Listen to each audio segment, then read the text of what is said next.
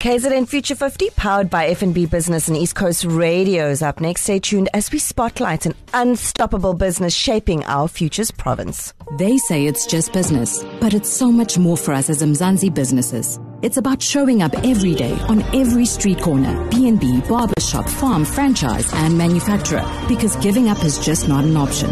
It's about the comfort we, as over 1 million unstoppable businesses, feel from having F&B Business behind us. They help us stay unstoppable. Help changes everything. Global Finance 2024 Best SME Bank in South Africa. F&B, a division of First Rand Bank Limited, an authorized FSP and credit provider. The KZN Future 50 with Pavlo Fatidis, inspiring KZN's business future. It's time for KZN Future 50, and for that we have Pavlo Fatidis from Auric. Good morning, Pavlo. Morning, Carmen. So tell us, which business will you be featuring today, and why did you pick them? So Carmen, listen, you do a lot of big events as a public speaker, as an MC, as a personality, and more importantly, you've seen what happens when a big event has all its audio visual equipment fail. It is a disaster for that company or the event managers. But you've also seen what it's like, or importantly, what it does for the audience when it works absolutely brilliantly. That's what AV Company does. They are leading experts in this space. And what they do is they bring all the audio, the screens, the sound, the streaming, the lights, the holograms, call it what you will, to turn an ordinary event into a huge, brilliant, beautiful experience that compares and competes with the best you've seen in South Africa and globally. So what makes them special enough to be on the KZN Future 50? My word, you must see what kind of investments needed to even be a player in this game. And I'm not talking about you or I 10 years ago when we might find a mixer and a string of multicolored lights and offer DJ services to the auntie's son's or daughter's 21st or something like that. To be in this game, you have to make an enormous investment in technology. If you think about high definition video projection, that ensures it's sharp, beautiful pictures that are available in the event itself and can be streamed, and multi-camera setups, and the sound is so critical to create that experience and to create emotion in that audience. Lighting, absolutely vital. And then you have all these interactive technologies nowadays, like augmented reality and virtual reality through the screens. Building and offering that as a service means you need to make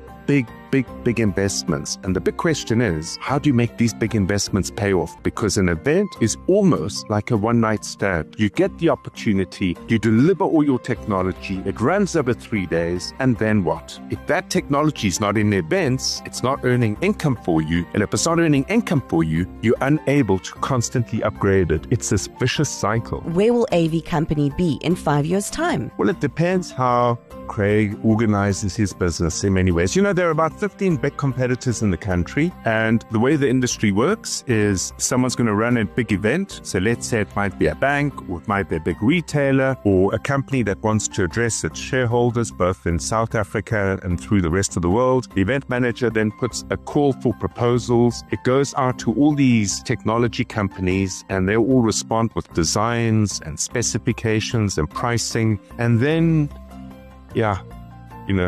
it often goes quiet. Or if you win it, you then put under pressure for price. Because what happens in a tender process, any tender process, the attempt of the customer is to try and compare apples with apples. It's horrible once you put all that love and effort and design effort into a tender and not win it. So the big question is, how does Craig set himself apart? And there are two things he needs to do. The first is he needs to tell the world that his son has joined him in the business. There's a second generation. In a second generation family business, there is a 20, 30-year future view of what the business is going to be. And that can give any customer, any acquirer of the service, peace of mind that you're going to be taken care of because that company is in it for the long haul. The next thing they need to do is sophisticate how they present proposals. And there's some wonderful technologies over there to turn a proposal into an experience. Experiences sell more than a proposal on paper. And those are the two big opportunities here. So Pavlo, tell us, what can KZN do to support AV Company?